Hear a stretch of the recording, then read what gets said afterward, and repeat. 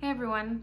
So in this video, it has nothing to do with a dream, but I just am bothered in my heart about things that people believe about wilful sin and about when Jesus Christ comes back and they get judged. And the majority of people pretty much believe this, so I just wanted to clarify a few things because it's very necessary for this specific thing and it's been bothering me. So this video is going to be about wilful sin and about, I'm just going to give a few Bible verses to back up what I'm saying basically, because that's important when it comes to the scriptures, and I read the King James Version, 16:11. So a lot of people have this idea that they can just live in their sin up until Jesus Christ comes back, and when Jesus Christ judges them because they have repented, and I don't say that with repentance like turned away from their sin. I say that with repentance like said, I'm sorry, Jesus. That what's going to happen for all of them is that God's just going to say, oh, it's no problem, and that'll be it. But there's more to it than that. People have this idea, some people have this idea that we are able to just live our lives and live in our sin, and that's just going to be something acceptable to God. And then some others believe that when we are taken up, because we change from mortal to immortal and we are made perfect, that it'll be like a pass to heaven. But the thing is this, yes, there are specific situations where people do turn to the Lord, and like I had read testimonies, and one was this man, and he had received Jesus in his heart, and then he died 3 days later. But that's not giving you enough time to get into the Word and to know sin and what it is and how to overcome it and stuff like that. That's a different scenario than somebody like me, for an example, who's been with Christ since 2012, and I have knowledge to sin, and more than just one. I have knowledge to different sins, you know? So people think that they can just live in their sin and up until Jesus Christ comes, so they can basically get the good life down there and the good life up there and not have to struggle to really get that relationship with God, like as in giving up your sin. Because it is a struggle to give up your sin, but it's worth it. So they think that being in front of Jesus, they're going to get their pass and just go to heaven, or they think that they're just going to be changed and made perfect, and that they're not going to have to basically strive to like really seek the Lord. That's the thing. And it's not true. In the scriptures, God tells us, be ye perfect. And I know a lot of people are going to say, well, you're not perfect and whatnot. And the thing is, right now we're in the time where we need to be perfecting. We need to be walking with the Lord. We need to be praying for deliverance from all of our sins. And I would like to show you some scriptures to show you why. I've said this, I've studied it as well, just to mention, you know, of course, I'm not going to come on here and not have studied it. So I'm just going to start with Matthew 5 and 8, and I'm just looking down here because I have my book down here that I wrote in yesterday. So this is Jesus talking, okay? And he says, be ye therefore perfect, even as your Father which is in heaven is perfect. It's not symbolic for something other than what he said. It is what it is. Be ye therefore perfect.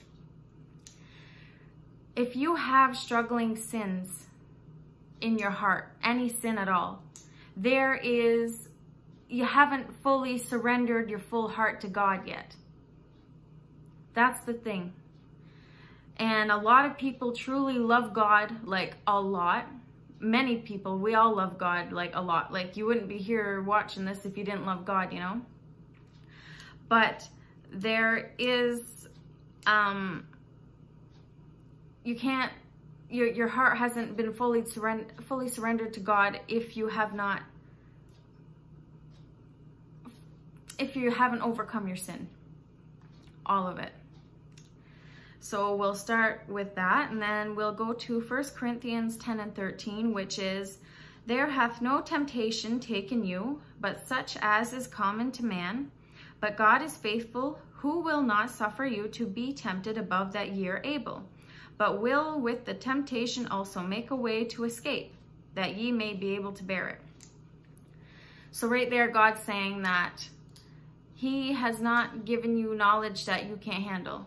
Like the information that he's given you about sin and the choice that you have to make, the decision to fall in the temptation or not, he has given you enough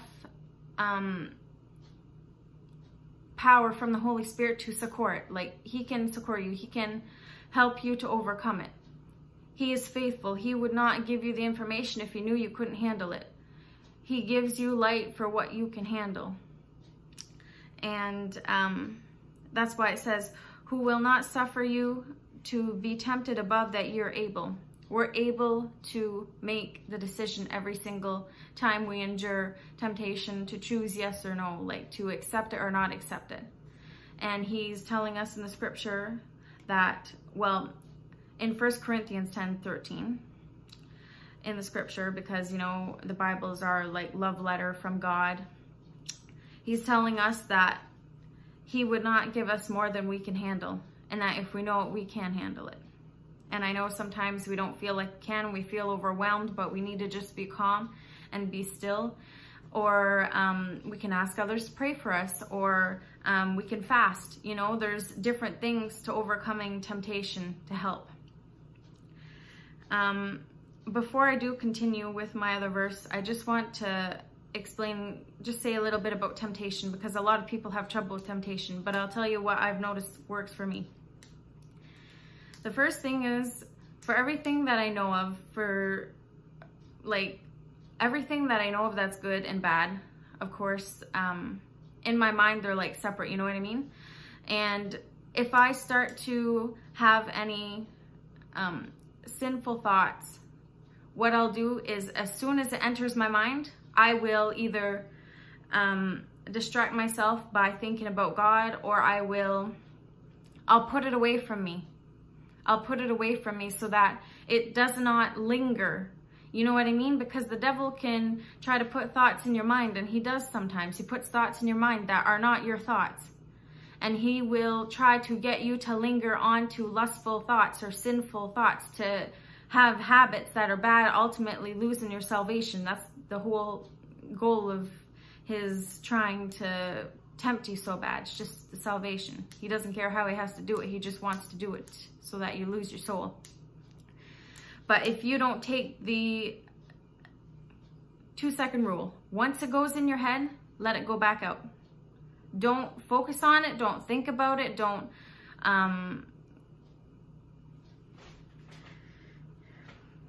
let it linger. You know what I mean? In your mind. And that's something that's more difficult, because nobody knows what you're thinking most of the time, but God does. So don't let it linger in your mind, because that's when it starts to become lust, and that's when it starts to hurt you. You know what I mean? Spiritually. If there is a problem that you're having with specific sins, habitual sins, try your best to do that. And if you haven't addressed it yet with God, that's definitely important. It needs to be addressed. However, if you're constantly thinking about the sin that it is, whatever sin it is, like let's say for me, I had struggled with gluttony, okay? So if I'm constantly thinking about, oh, I gotta overcome this sin, I gotta overcome this sin, chances are you're gonna keep doing that same sin.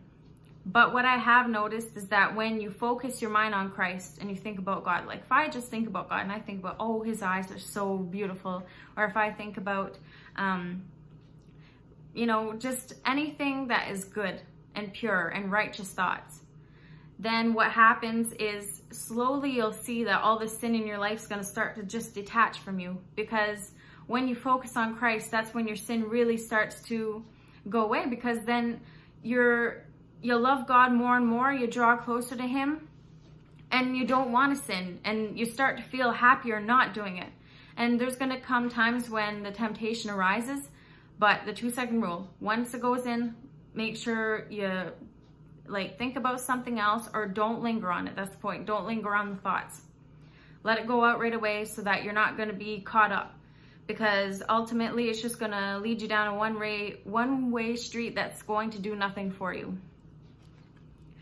So I'm just going to go to Hebrews 10:26 right now.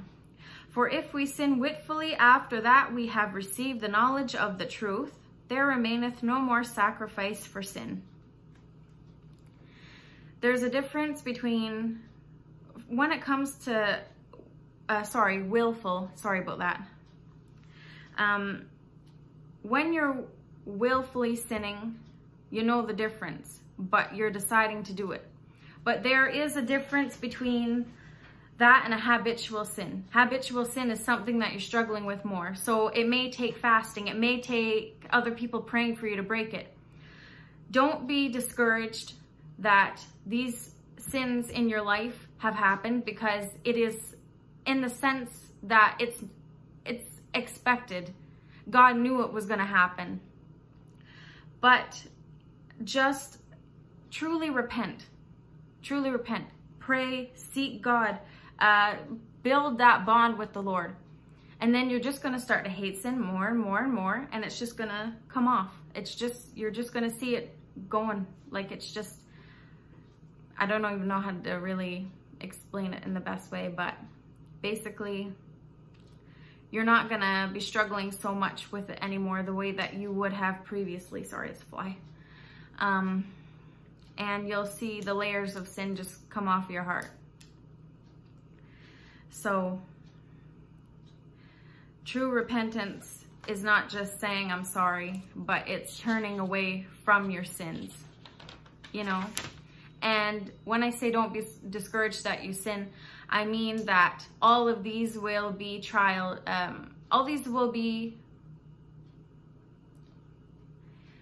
you can overcome it with Christ. And it will be a testimony for God that the Holy Spirit is working in you. So, you know what I mean? True repentance is turning away from your sins. It is being consistent. So I just want to read James chapter 1 and verse 4, and it says, "But let patience have her perfect work, that ye may be perfect and entire, wanting nothing." That's another verse I want to read. Galatians 5 and 9. And this one is a little bit different than the rest, but I just want to add it in there because I do feel like it's something that would be a good example for sin. "A little leaven leaveneth the whole lump."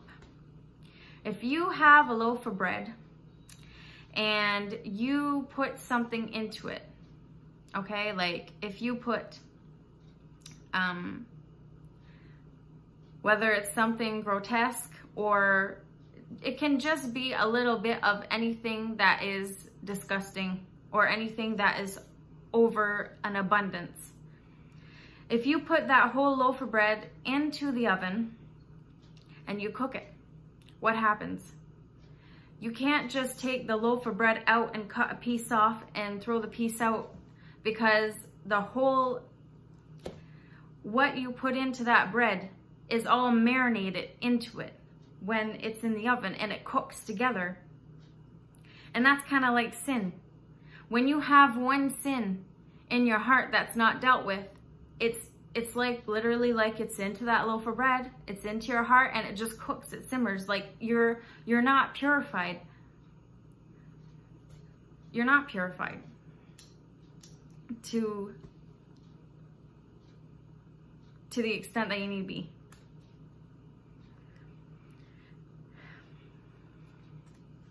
So I just want to explain a little bit of that. And I just wanted to give a couple examples of men in the scriptures that were perfect.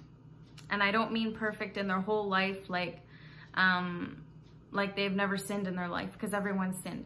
but I mean they walked perfectly in the Lord, like they fully surrendered their heart to God. And a lot of people feel like, oh, I can't do that, so hard in these days, like, you know, there's everywhere you turn, there's like something, whether it refers to sex or whether it refers to food, like there's so many different things, you know. So I just want to tell you that you can, and God does not change. And I would like to just give you a few examples of men that were perfect, because a lot of people really struggle with believing that, you know, you have to be walking perfectly and upright. A lot of people think that you don't have to, so I'm just giving a few examples of men that were perfect in God's sight. So, this is Job, chapter 1, verse 1.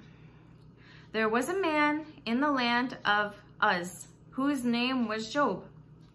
And that man was perfect and upright, and one that feared God and eschewed evil. And eschewed means like he hated evil. And there's Genesis 6 and 9. These are the generations of Noah. Noah was a just man and perfect in his generations, and Noah walked with God. Genesis 17 and 1. And Abraham was 90 years old and 9. The Lord appeared to Abram and said unto him, I am the Almighty God. Walk before me and be thou perfect. And sorry, I said Abraham. I meant to say Abram. A-B-R-A-M. 2 Samuel 22 and 3. God is my strength and power, and he maketh my way perfect. 1 Chronicles 28 and 9. And thou, Solomon, my son, know thou the God of thy father, and serve him with a perfect heart and with a willing mind. For the Lord searcheth all hearts, and understandeth all the imaginations of the thoughts. If thou seek him, he will be found of thee. But if thou forsake him, he will cast thee off forever. Now, I just want to say this a little bit before I continue with the next verse. This is, be ye perfect is not just for the days, the days of law. It's for the days of grace as well. They had to give their full heart to God back then in the days of law. And in the days of grace, we need to give our full heart to God as well, especially now that he's coming back. It's not the same as when somebody dies and goes to the grave at this time. It's a difference. When Christ comes back, there is a higher, there are higher needs that need to be met. And like I just given you a few scriptures out of the New Testament, and they pertain to us. And like Christ had said, be ye perfect, even as his Father is perfect, sorry. So I'm going to read Psalms 18 and 32. It is God that girdeth me with strength, and maketh my way perfect. And I'm almost done. I got another 3 here. Romans 12 and 2, New Testament. And be not conformed to this world, but be ye transformed by the renewing of your mind, that ye may prove what is that good and acceptable and perfect will of God. God's not going to give you what you can't handle. He will really, really help you. 2 Corinthians 7 and 1. Having therefore these promises, dearly beloved, let us cleanse ourselves from all, not some, not a couple, all, filthiness of the flesh and spirit, perfecting holiness in the fear of God. Sorry about that. So that's quite blunt. Colossians 1 and 28. whom we preach, warning every man and teaching every man in all wisdom, that we may present every man perfect in Christ Jesus. And that's the last one that I have. But I would hope that I at least showed you guys, for those of you who don't know, because I'm sure there's some who do, but I hope that I showed you enough Bible verses for you to even consider what I'm saying to you right now, because it is true. It's very important to know this. I don't want you guys, something happening that you end up being in front of Christ and then you lose your salvation over people telling you that it's okay to live in your sin. It's not okay to live in your sin. God didn't expect you to be in, well, God, it's not that he didn't expect you to be in the same sin. He knew he knew exactly what was going to happen from the time that you were born to the time that you die. But what his goal is to save us. And Jesus Christ says throughout the whole scriptures, he came to call sinners to repentance. He came for our salvation. He does not want you to be living in the same sin from the time you're 15 to 35. And I just want to give good news of hope that you do have all you need to overcome it. And like I was saying, there's fasting, there's praying. But right now is the time we need to get it right. This is a little bit of a rough message. I'm sure that some people who know me know that this is something that I've believed for a while. But right now we do not have the time to really tinker around. It's very important to get these messages out, because when Christ comes back, I just don't want, I would like to try to help anyone that I could. I don't want anyone to go to hell. And I know there are people that are going to go, but I don't want it. And if I can prevent it in whatever way, then I will. And I could give you a lot more verses than that. But if you were to look it up yourself, you would be mind blown to just how many different verses are in the scriptures about being perfect. God really wants us to fully surrender our heart to him. He wants us to be praying consistently. He wants us to be worshiping him, sitting still, thinking about him, praising him. He wants us to be reading the word, jumping into it. There's going to be a time where people are going to be faced with choosing God or not choosing God. You know what I mean? But it's just that time is coming really close, and there's no time to be playing around. Like, we really need to get our hearts right today with the Lord. He's coming very quickly. So remember that it is growing closer to God for who he is, for how he is, for the way he is, for the love that he's given, for the person that he is. It's growing closer to God. It's knowing more about Jesus. It is that falling in love more and more every day with him. That's really going to strip the sin away. That's going to change your heart, you know. So try to focus more on God than the sin, because that's what's really going to help you. But be wise to it. And remember the 2-second rule. Once it goes in your head, don't let it linger. Make sure that you think about something else, or you don't focus on that thought.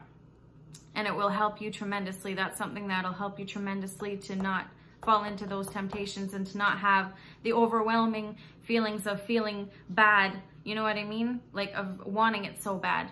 And then after a while, what's going to happen is the temptations are going to die down. And then you'll have some times where they're really hard, but it is okay, because you can still overcome it. 2-second rule, fasting, prayer. There's a lot more people than you know that loves you out there, and I am one of them. So I just pray that with all this being said, that